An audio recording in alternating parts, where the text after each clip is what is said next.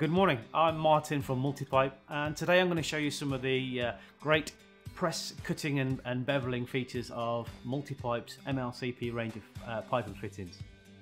So the pipe is available in a range of sizes starting from 12mm right up to 110mm size wise, and the procedure for cutting and beveling is very similar across the range.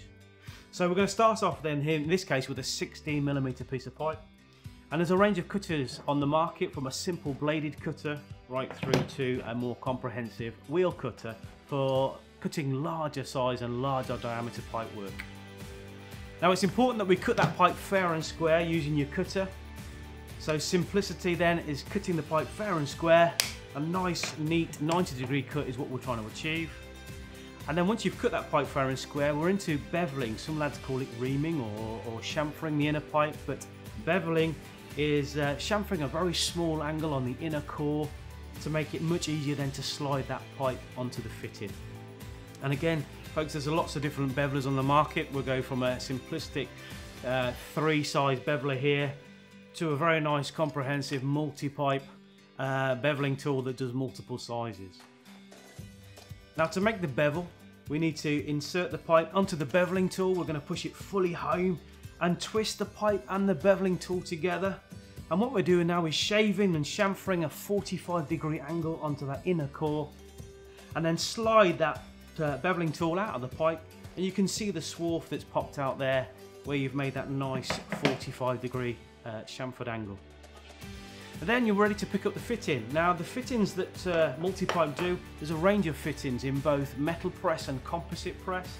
We also have a range of push fit type fittings where no tool is required, but in this case we're going to use a T-piece, a 16mm T press fit, a metal body press fitting.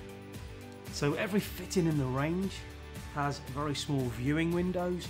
You can see then that when you've inserted the pipe into the fitting, you should be able to physically see the pipe in all 3 viewing windows.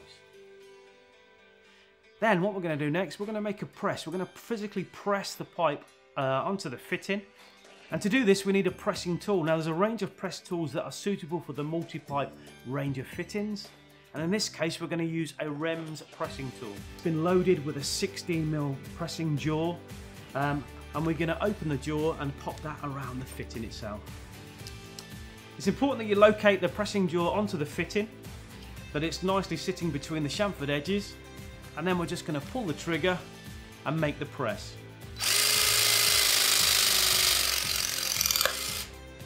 Once the tool is reseated on its chamfer, we can remove the pressing gun from the fitting. And then what you'll clearly see is some pressing marks that have appeared onto the fitting. This just confirms to the installer that the press has been successfully made. And that's how simple it is to work with Multipipe, calibrating and cutting and then pressing the fitting.